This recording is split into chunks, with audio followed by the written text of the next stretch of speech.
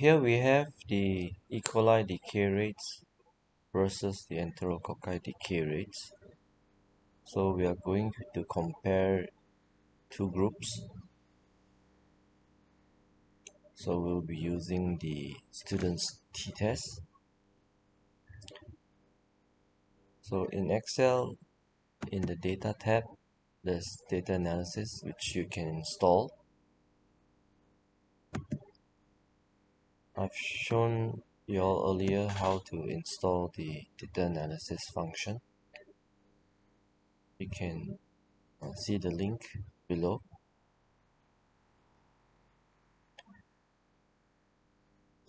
So if selecting for t-test, you'll see that there's a two sample assuming equal variances and unequal variances. So in Excel, you can check whether the variance is equal or unequal by selecting the f-test two sample for variances. Okay, so similarly, we'll do the variable 1 range, variable 2 range with labels, and the output we'll put it here. Okay, so this is the f-test two sample for variances. It shows that there is no significant difference in the variances between this E. coli and enterococci. That means we can, to compare the two groups, we can use the t-test assuming equal variances. So we'll carry out the same way, selecting the data. Here hypothesize means difference is 0, which means there's no difference. We are testing for no similarity. So output range, we'll put it here. You can see from here, from the P2 tail test, that the P is less than 0.05.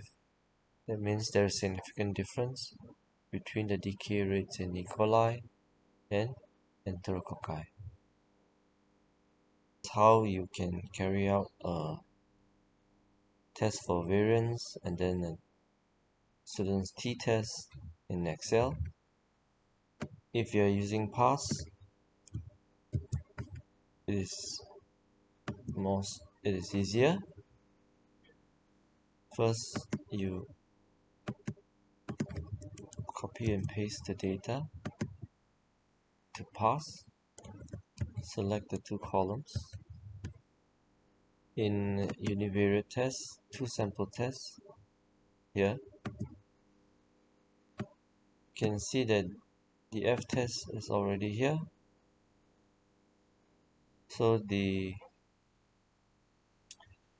test for similar variances, the P is more than 0.05. So yes, you can accept the null hypothesis. There is no difference in the variance here. And then immediately you can see here you have the T for equal variances and the T for unequal variances. So the P is also here. So immediately you can see that the result says P equals 0.02. That means there is significant difference between the means of the decay rates that you measured in E.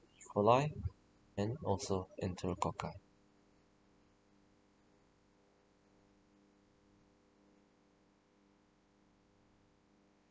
And you can see from the tab here, if your data is non-parametric, immediately you can look at the Mann-Whitney results.